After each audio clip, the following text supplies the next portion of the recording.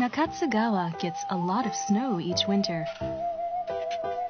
The community's two main festivals celebrate that fact. A snow festival in the winter, and another in the summer. Adam Fulford first went to Nakatsugawa in 2014 as a judge in a National Beautiful Village contest. It was immediately clear how hard people were working to keep the community going.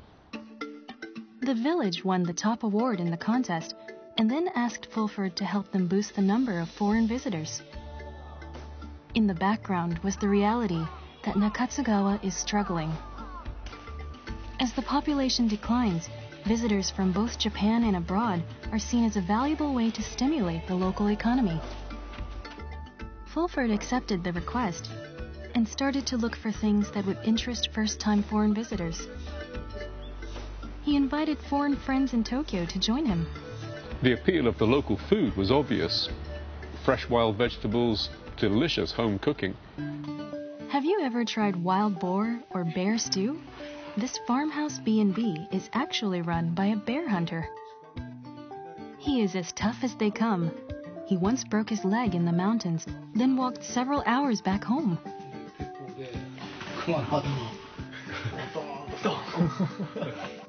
These days, his wife entertains guests with her retelling of that tale.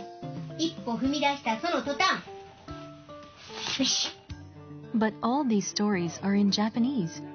It's often tough for me to keep up when people speak in the local dialect, but tourists who speak no Japanese at all miss out on so much.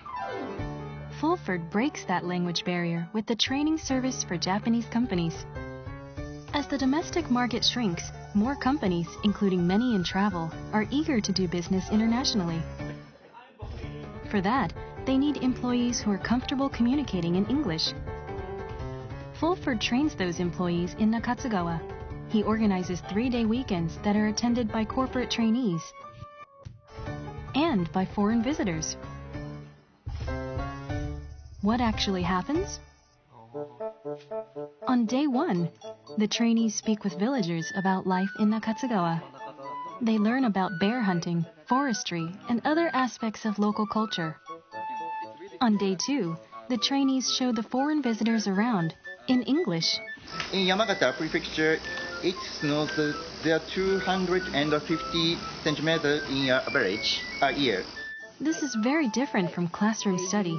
It's communication in a real-life setting. Everyone gets to enjoy the summer snow festival. Some even go swimming in the local river.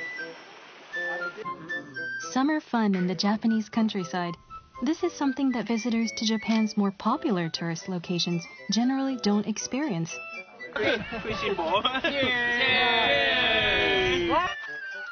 The city-based corporate trainees make unexpected discoveries too.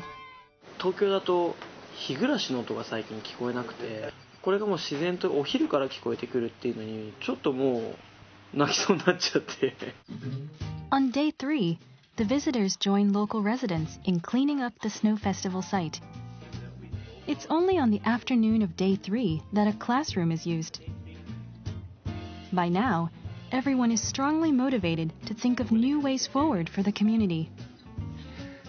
More removed communities can be hard to get to, so there could be a car sharing system. To experience local life and see where our food comes from. On one of these weekends, Japanese corporate employees can learn a lot. 英語に自信がなくて、どうやってガイドまさか2日前とか緊張しすぎてずっとお腹壊してました。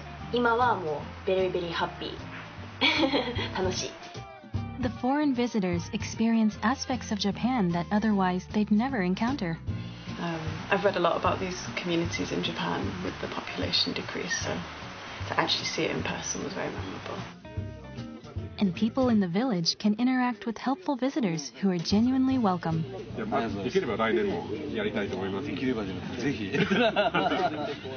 For me, villages across Japan are like an Amazon rainforest of cultural heritage, and that forest is disappearing as we speak. I'm hoping that people from all over the world will come and listen to these voices in the Japanese countryside before those voices fall silent.